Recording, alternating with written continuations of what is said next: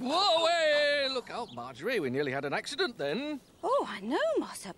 Could have been a nasty accident too. It's lucky I didn't drop this lot. Why? What's in it? Something breakable? Yes, Tiddler, it's the bottles for my spring water. And if I'd have dropped them, there'd have been broken glass all over the place. And we know how dangerous that is. That we do, Marjorie, that we do. And you wouldn't have had any bottles to put your water in either. Well, I would have done actually, Mossop. There are bottles and bottles in the lane. I've just had them all delivered. Where are you going to put them? In the greenhouse. Now that I've had the roof mended, I can use it for storage again. Well, let me help you bring them in, Marjorie. No, thank you, Mossop. They're very heavy. Much too heavy for you. I don't want you hurting yourself. She means she doesn't want you dropping them all over the place. You know how clumsy you are. Clumsy, Tiddler? Me? Clumsy? Why, I am the unclumsiest fella you're ever likely to meet. Is that not the case, Marjorie? Oh! Careful, Mossop. Oh. You, they weigh a ton, those bottles. I don't know how I'm going to manage them all. Couldn't Mr. Grimley help you carry them? Well, he's out, I'm afraid. Oh, but you've just reminded me, Tiddler. He said he'd leave his hand cart out for me if I needed it, and I think I am going to need it. Look, here it is. That's a pretty rum-looking object. Mr. Grimley made this himself, out of old bits of wood and a couple of old wheels. Well, it doesn't look very good, but it'll be perfect for carrying my bottles in. Well, let me help you, Marjorie. I may be no good at carrying bottles, but I can certainly pull them along on this. Be careful, Mossop. Oh! Well caught, Marjorie. Tricky things, carts. Well, I think I'll pull the cart. Come on, let's fill it up with bottles. Is there anything I can do to help? Ah, well, now you could find something to prop the greenhouse door open with so we could get the cart in. Oh, yes, Tiddler. Why don't you find a riddle stone? Then after we've finished propping the door open, we can do your riddling test with it. Oh, good idea. Whee! Giddy up there! Whoa, Midnight! Hello, Midler. Are you playing at riding a horse? Playing? I'm not playing. Whoa there, boy! I am riding a horse. No, you're not. Well, I'm not at the moment, no, because I just got off him. Good boy. Would you like to give him a pat? But there's nothing there. Of course there is. Don't you pay any attention to her, Midnight. You just can't see him, that's all. He's an invisible horse. I see. Good boy, Midnight. Why do you call him that? Oh, because he's got the most beautiful black coat, so he has. Black as midnight. How do you know if he's invisible? Oh, I knows what I knows, all right. You see, I've always wanted a horse, as long as I can remember. But he always had to be a black one. And now I've got one. I've got a horse, a magnificent, wonderful horse. He's black as night, a magnificent sight, as fast as the wind, of course. Oh, when I ride, I swell with pride and feel I'm 10 foot tall. Of all the horses in the world, mine is the best of all. Look out, Tiddler! That was nearly midnight. I've got a horse, and a very fine horse indeed. With a flowing mane and intelligent brain, he's truly a noble steed. He carries me so tirelessly at a gallop or a trot.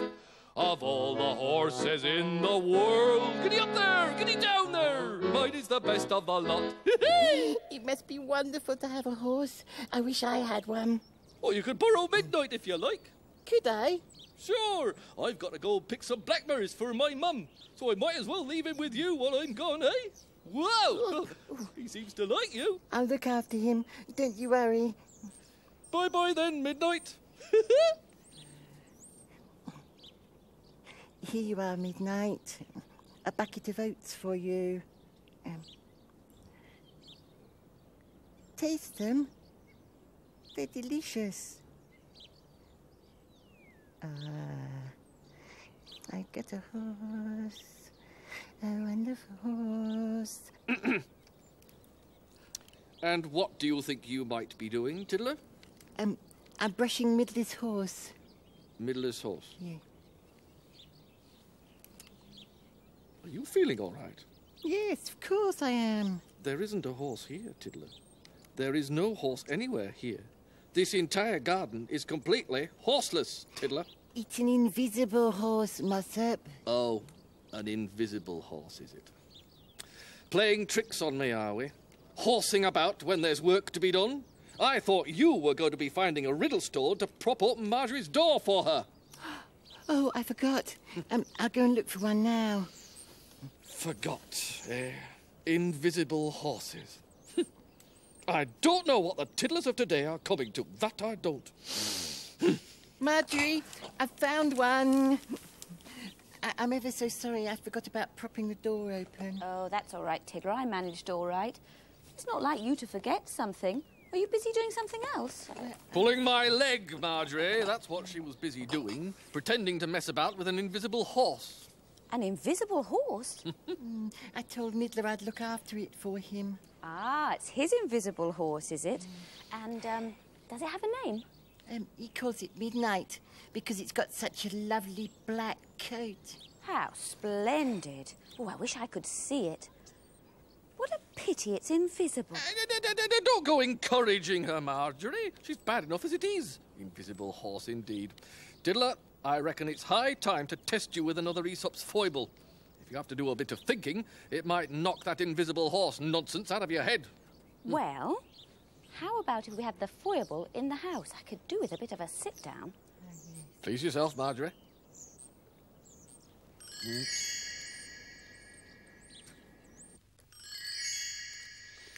Ah, you are getting on well with the Aesop's foibles, aren't you, Tiddler? Yes, I am, Marjorie.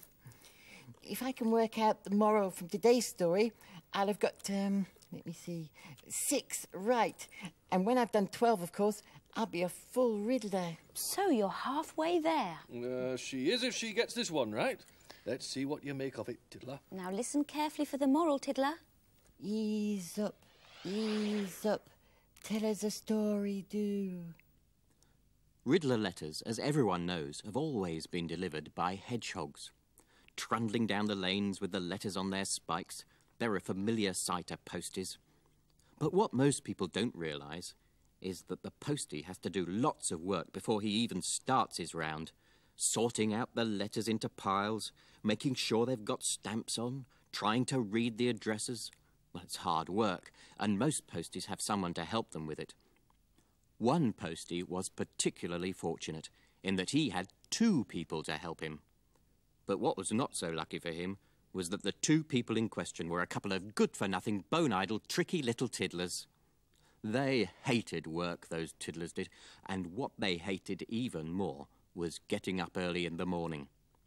Every day when the cock crowed, the postie would rouse them from their beds and set them to work so that he could be off bright and early on his rounds. And how those tiddlers grumbled. "We must do something about this," said one of them. "I'm fed up to the back teeth of getting up at dawn when that stupid old cock crows." "Me too," said the other. "It's a pity we can't get rid of that there cock. Then we could have a decent lying." And they looked at each other, and a plan formed in their tricky little minds.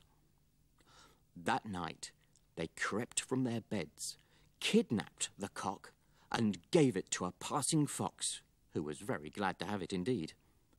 It was a terrible thing to do, but the tiddlers were very pleased with themselves, and they were even more pleased the next morning when the cock didn't crow and the postie and the tiddlers slept until close on lunchtime.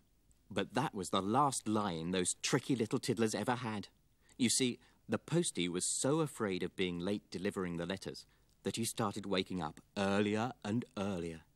And of course, as soon as he was up, he made sure the tiddlers got up as well.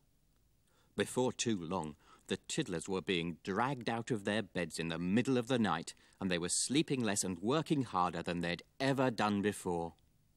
Heavy-eyed and yawning as they set about their tasks, those tricky little tiddlers did feel sorry for themselves. But I must confess, they were the only ones who did. Now then, Tiddler, what's the moral in that, eh?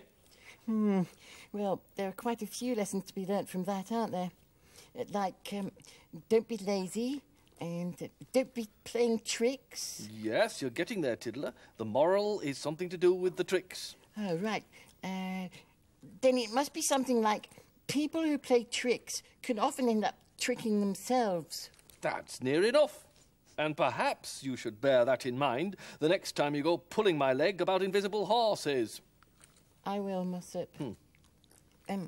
Excuse me, Marjorie, but I've just got to go and give Midnight a drink of water. He must be ever so thirsty. Well, did you ever hear such cheek? Oh, I don't think she was being cheeky, Mossop. All this business about an invisible horse, it's just make-believe. Do you think so? You don't think she was doing it to tease me? No, Mossop. Lots of children play Let's Pretend. Well, I used to myself. You, Marjorie? Yes. I slept in a bedroom on my own, and I used to get very lonely at night, so I made up this imaginary friend. I called her Bertha, and I used to talk to Bertha every night, and I didn't feel lonely anymore. I see. And I suppose having an imaginary friend is no different from having an imaginary horse. Well, I couldn't go for a good gallop on Bertha. But seriously, Mossop, I think Middler always wanted a horse, and he couldn't have one. So now he's pretending that he's got one, and Tiddler is joining in the game. I hadn't thought of it like that. Well, perhaps I have been a bit hard on Tiddler. Well, if she's joining in the game, perhaps I ought to as well. There,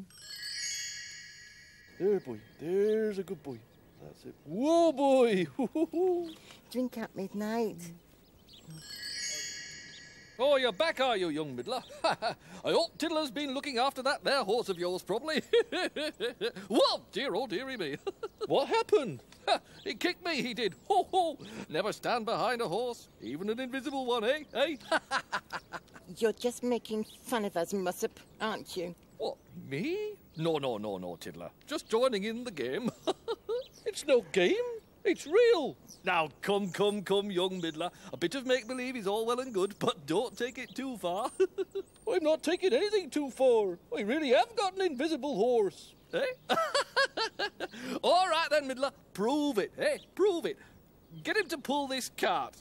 All right then. That's easy. Come on, Midnight. Back up. You can't help but admire him, can you? Keeping him up to the very last, the young rascal is. Right then, in you go. That's it. Now I'll just harness him up. Yeah, you do that, Middler. You can't pull the cart unless he's harnessed to it, can you? Go on then, Midnight. Pull the cart. Yes, giddy up, Midnight. What an imagination, eh? You're right, Mossop. A wonderful imagination he's got.